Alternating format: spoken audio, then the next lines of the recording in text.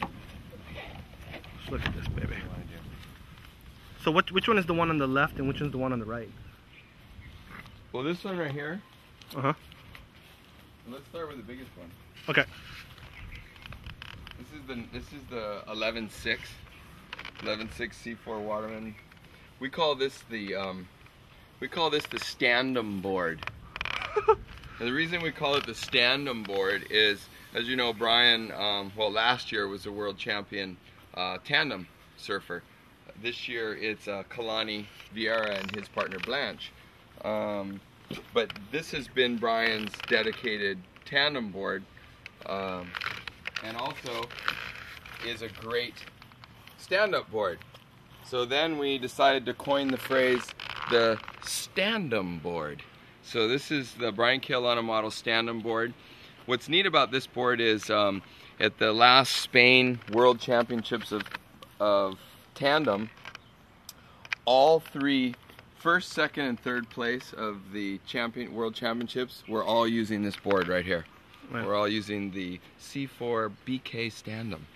But great stand-up board to learn, great stand-up board to cruise, very loose for its style. That's why the tandem guys like it, because it's a very loose, fast board that works good with heavy loads. Of course, you know, when you're tandeming with somebody, you got two people on board, so it's really good that way. You know, Dave Parmenter's been shaping these big boards at Makaha forever, you know, taking care of the big Makaha boys.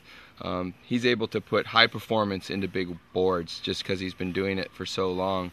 His repertoire and pedigree as a top shortboard and wave gun shaper, he combines that with the aspects of making it big stuff for big guys, and that's why some of his boards are some of the loosest.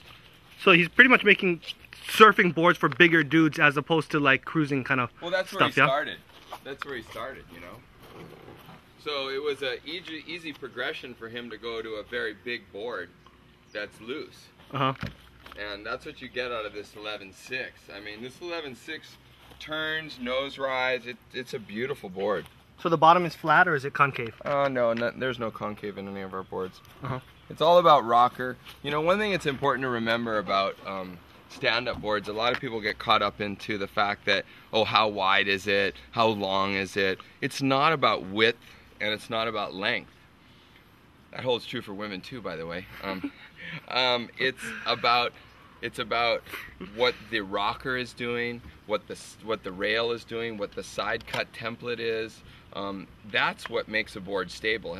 It's really not as much to do with width and length as it is about what the shape is and what the design is. And you know, with all the years of experience that Dave has, he's been able to make shorter boards that are just as stable as some of the longer boards out there.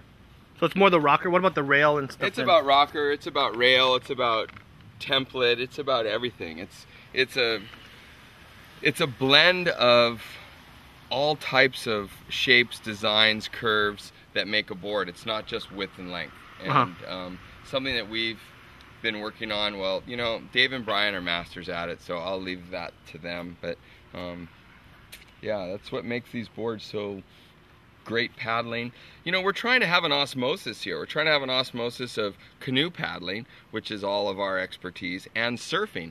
So you're trying to bring the two together. And so you really have to understand the sport when you shape boards for this. You have to understand paddling and you have to understand surfing.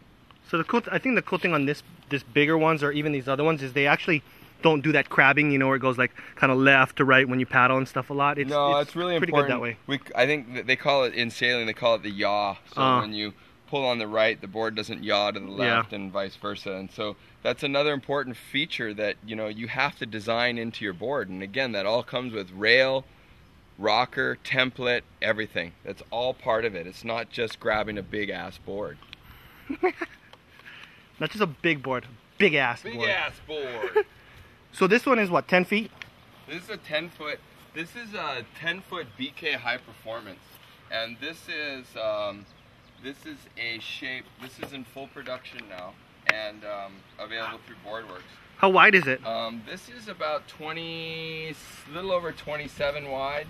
This is the same wing swallow that we've been riding now for about 3 years. Brian, it's kind of based off of what Brian's design and what Brian is looking for. So some of the shots that you see of Big Makaha to even surfing small waves in Noosa, if you see any of those, that's this board. So how much does Brian weigh? Brian weighs about 190. Uh-huh. And so this is not tippy for him? I've seen this board rip in Noosa at the Noosa Fest in 2 feet, and I've seen Brian pull in the barrel at Makaha at, you know, 25-foot faces on this same board. So what's the deal on this back stuff? What is this called? This kind of you know, like this kind of. We just call it a wing swallow. Wing swallow. Does it make it turn? Makes it turn better or something? It's all about design. It's all about rocker. It's all about side cut. There's a lot going on here that most people probably wouldn't get, but there's a lot of different curves and designs that are going on within this board itself that makes it a great all-around surfing board, paddling board for big waves and small waves. And it's high performance. This is a high performance board. So it's not really for like the amateurs, right? This is based on Brian's design. This is Brian. For the guys that got super good balance and stuff like that? Yeah, I mean, it's fairly lighter stable. No, it's pretty stable. When you get better, you'll go to this one. Oh. Yeah.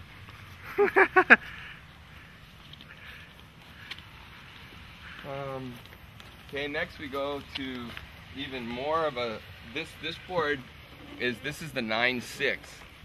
This is the 9.6 Parmenter, and this is designed, this is a board that Dave made for me. Dave actually made a set for Brian, myself, himself, and both my sons to ride. And this is a great all-around, a little bit shorter, a little bit pulled in board for again, more high performance riding. Is that the one that Brandon was on in the contest? This is the one that Brendan rides in the contest, yeah. Very similar. So the same on this, you know. Actually, no, this is not the one Brendan rides. This is the one Christian rides. Brendan rides a 9.0 version of this. Uh-huh. Yeah. So this one is how big? 9.6? This is 9.6. And then this kind of tail, does it make it turn faster, or what's the deal on that? It keeps the board really loose, helps it move around. Huh. Oh, so these ones you didn't put the leash plug things in them? No, these are all too light already. These are all handmade custom boards that are basically a set of original prototypes that are now again, this one's also in full production at Boardworks and is available next month in full production. Was it October? Yeah, we just got done showing them at the ASR shows and everything else. This is the 9.6 high performance. This is what they call bat wing, right? This kind of. This is a bat tail. Oh, bat tail. And this again, this is another one that is in full production and available starting in October. And this is the 9.0 bat tail. And again, this is one of 3 boards that were made by Dave for the 3 of us. And we tried a bunch of different ones and came up with the best design. This board is really good for smaller people that are kids. My young boy rides this board. Or like girls or something? Girls that chicks who rip. Chicks who rip will like this board.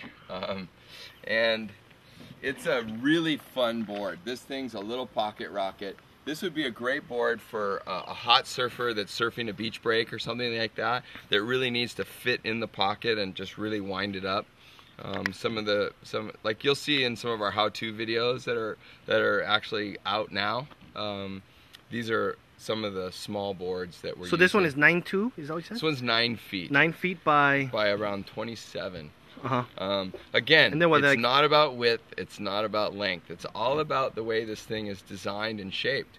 And again, we strive for a design that's shorter, but yet doesn't paddle with a lot of yaw. This board and the 9.6 paddle surprisingly fast for their size. They're very fast paddling.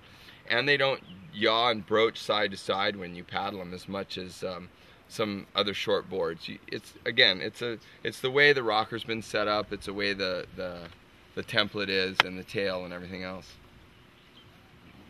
These are fun boards. This is that's a great board for the guy who just wants to sit in the pocket and rip it up.